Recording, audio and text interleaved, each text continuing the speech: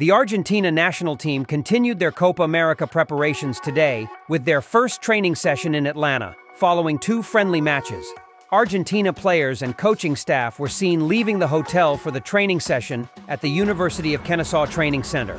The whole squad, including stars like Angel Di Maria, Rodrigo de Paul, and Leandro Paredes, exuded high energy and enthusiasm during the session.